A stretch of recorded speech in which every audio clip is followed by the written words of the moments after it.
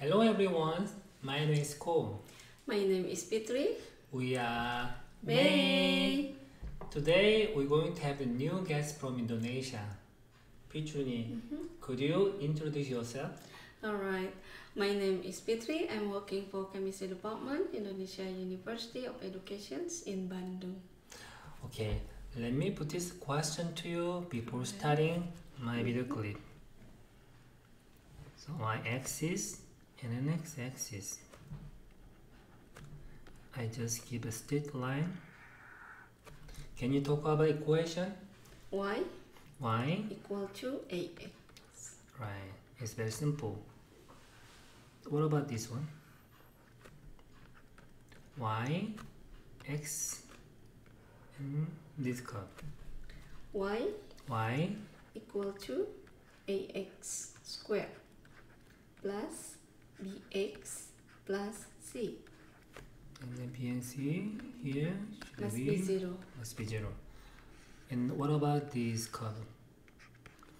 Yx, yes, energy potential, well, the last lecture then. That smooth curve. I have no idea about the equations. Should be complicated for the equations. Yeah, that's true.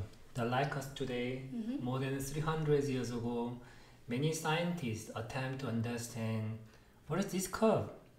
One of them, Taylor, and proposed a sum of polynomial.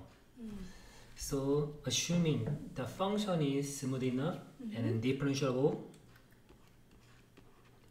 Taylor series, and then equation will be this way. Sigma n0 infinite and then n factorial fn a x minus a n. Seems not so simple the equation. To simplify further, and Maclaurin proposed his new series then. We can call this Maclaurin series. It's a kind of Taylor series of expansions of about 0. Yes. So in this case, and then a will be 0. So once again, fx n0 infinite n factorial n h0 x2 n. Cool. Yes. Taylor and Maclaurin were the famous scientists at the time, right? They're great scientists in mathematics. It's true. So do you know when they died? Late 40s? Late 40s. They died young. Seems got like very smart scientists. So I think we can live longer, right? More than 100? Come on, take it easy. Okay. I will focus on my presentation. So that's why, and then we just stretch this equation and fx. 자, n is 0. 0 factorial is just 1. So the first term should be f0 plus n is 1. 1 factorial f1 and then x1 plus 2 factorial f2 x2 and then rest of these things we can expect that. But now I would like to express in this one. So f change into E energy, x become delta x displacement. This is constant, so I want to give some constant EA and plus 1 factorial is 1. So dE over dx. The x become delta x and 2 factorial is 2 d e over dx2 and then x square delta and then this higher term between delta x is so small. This means this one 3 and 4 and 5 negligible, right? yes, too small to be neglected. I see.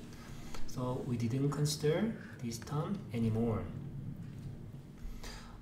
Could you remember the relationship between force and energy? Force and We energy. did it last video clip. But you didn't see our video clip Sorry, before. I missed your video, the last video. I had that. One question: did you subscribe my video? I promise, channel? I will after this. I'm very disappointed. Come on, take it easy. Okay. So the force we express as E delta x and this one, and then we just get as minus. Minus s? Minus means in some direction because the force is a vector. I see. So this whole equation divided by this one. Delta x. Okay, it's constant. That's why it becomes 0. This one represents this part. So slope also 0. Not to be considered. So only term we have in this equation, this one. So 2, and then the final equation. Yes. Dx X square. Yes. Delta x. This is the force. This is displacement. That's why this part should be. Young's modulus. That's true. Correct. It's elastic Young's modulus. So this is the origin of Young's modulus. Yeah, you're right. Young's modulus.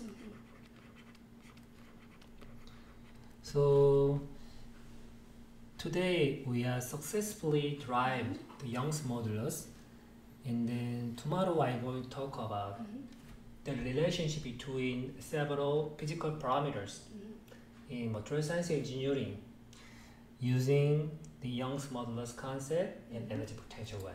All right. Okay, you guys, see See you.